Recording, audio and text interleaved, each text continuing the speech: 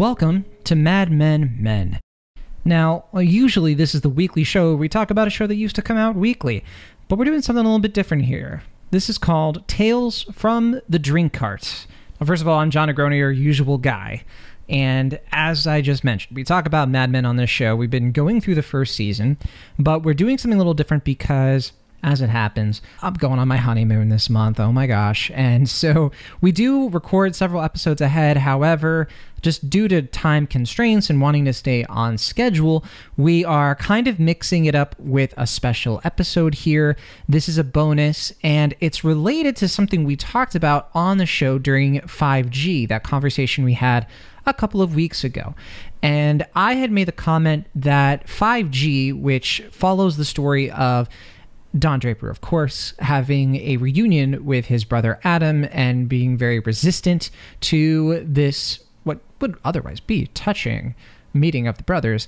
During this conversation of that episode, I made the remark that I was like, this feels like such a solid short story, particularly in an episode where we actually find out that Ken Cosgrove is a writer. He writes, and he wrote a short story that got published in The Atlantic. And in this episode, we kind of get a short story between Don and Adam, and it's a really interesting thing while you're watching the episode. And so we did a little bit of an experiment, and I took the scenes that just have Dick and Adam and put them together to sort of show what I mean. So this is kind of displaying, if you did read a short story or listen to a short story, this is essentially what that would be like. This is a very experimental thing. I don't think I've ever heard of any podcast do something like this where they're just kind of like stitching together an edit, especially since it's only audio. So I don't know if this is going to be good, but I hope it is. And I hope you get something out of it. And of course, we'll be back to our normal type of episode here in a minute. I will be in Europe. I'm going to be out of here. I'm on my honeymoon. I'm having a good time, but super excited to get back to the Mad Men Men stuff with you all once I do return. For now, here is Tales from the Drink Cart, Dick and Adam.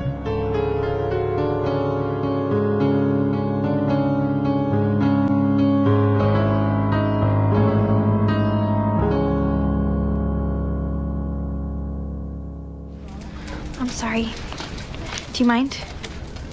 I'll take any excuse to get out of this meeting. His name is Adam Widman.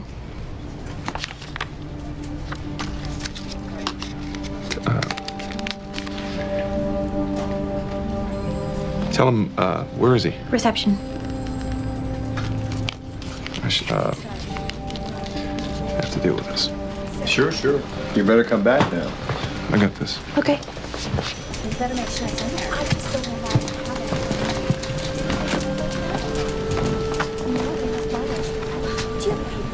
Can I help you?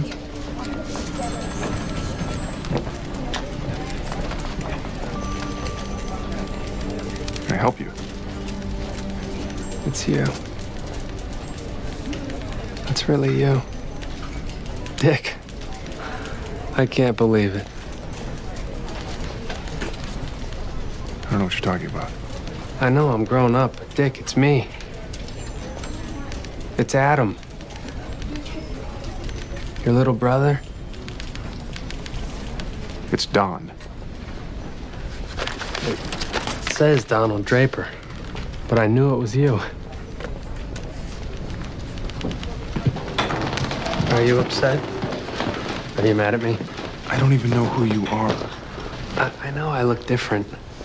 I grew up tall, okay? But it's me, Dick. Look, I'm a janitor at American Calculator in the Empire State Building. And I found this in someone's trash. I thought I saw a ghost. I think you've mistaken me for someone else. You can't even look at me. Okay, you're at work. I can come back another time. No. There's a coffee shop 3 blocks west of here. Delight. I'll meet you there at noon. That's swell.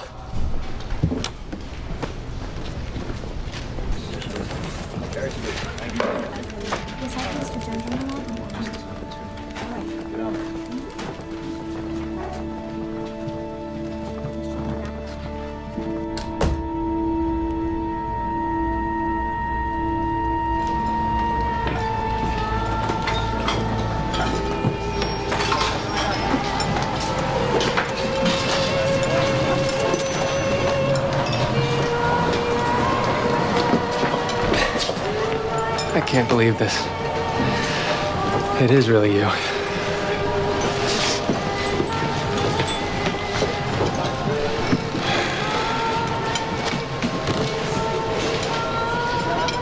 What do you want from me? I don't understand this.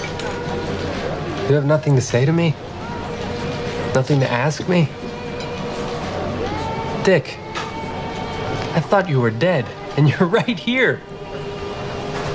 That's not me. Can't you even say my name? Adam. That's not me. It is. What happened to you? Why did you do that? Why did you leave me? I couldn't go back there.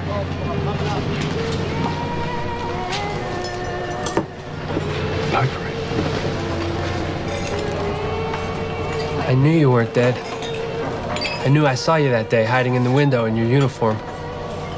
I was only 8, but I knew it was you. It was a long time ago.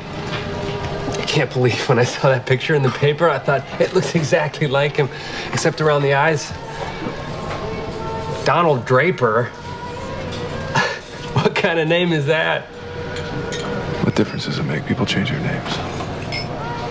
I guess. What happened to her? Mom? She wasn't my mother. She never let me forget that. She's gone. Stomach cancer. Good. Uncle Mac took it pretty hard. He passed too. Are you sure you don't want anything? I know, I got this lump in my throat. I'd love to eat right now, but I can't.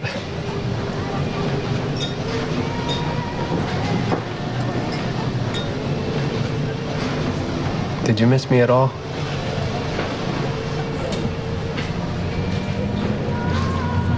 Of course I did.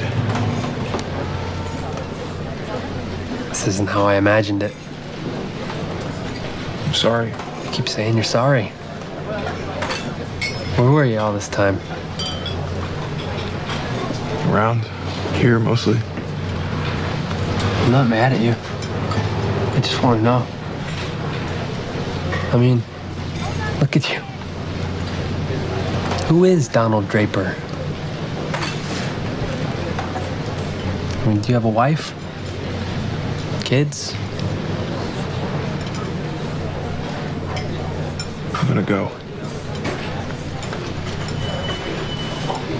That's it? Want me to pay for lunch? No. Let me. You didn't have anything. I don't understand why you're being like this. When I was little, I used to imagine this day happening, and here it is. I don't understand. I'm family. I just want to be a part of your life. Adam, that's not gonna happen. I'm gonna walk out that door. That's it. I'm not buying your lunch. Because this never happened.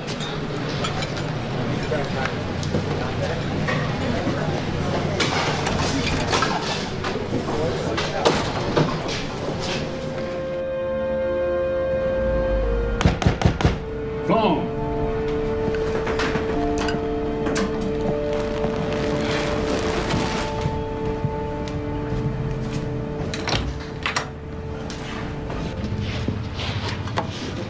Hello.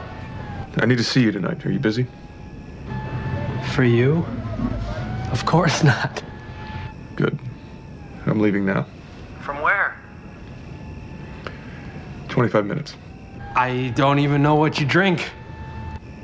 Whatever you have.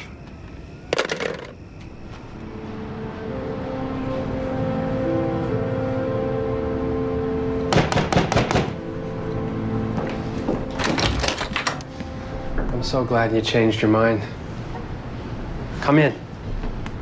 Sit down. I know it's terrible. It's temporary. I hope. Look at you. You look more like you now.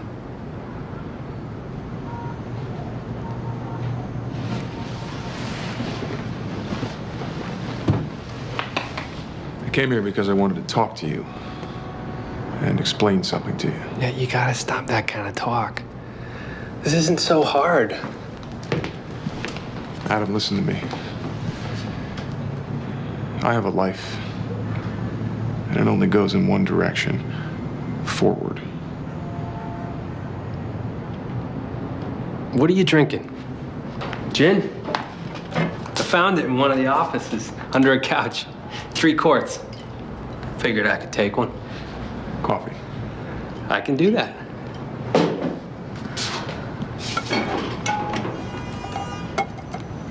So no Abigail, no Uncle Mac. Nobody, huh? I know. It's strange. Your office is really nice. Figure from that award you must be pretty important. I don't know, I guess so. Well, everyone always said you were too smart for your own good. Of course, Uncle Mac thought you were soft. But you're not, are you? No, I'm not.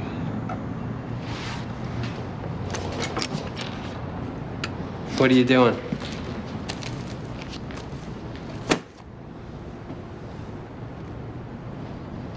It's $5,000. That's all there is. I want you to take it, and I want you to leave New York, and I don't want to see or hear from you ever again. That's not what I wanted. That's not right. That's all I can do for you. You're serious, aren't you? You thought I was dead. Just go back to thinking that. Where do I go? Adam, that is $5,000. Take your own life. I have too much here.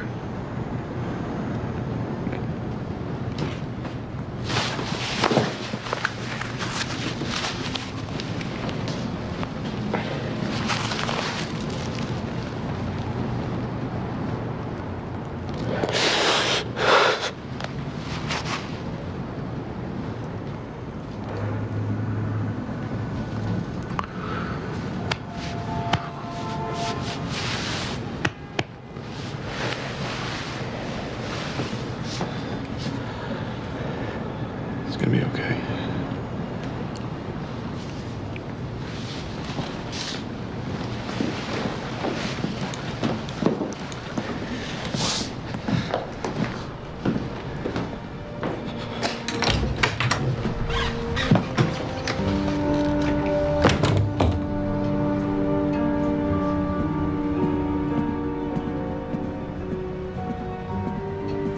Thank you so much for listening to our edit of this episode. Again, if you missed it, this is episode 5 of Mad Men Season 1, titled 5G. And all the show notes, of course, have the credits to everything we just played for you there. This was edited, of course, from the original episode and kind of transformed in the fashion that it is right now. I hope this was interesting, and I hope that it was a bit illuminating in terms of how the writing of Mad Men works when you really put everything together, because what you didn't hear there were all of the different asides that kind of happen interspersed throughout the episode. To be clear, Mad Men is the kind of show where it is the sum of its parts. Everything does go together, and everything works together to be a single great episode of television.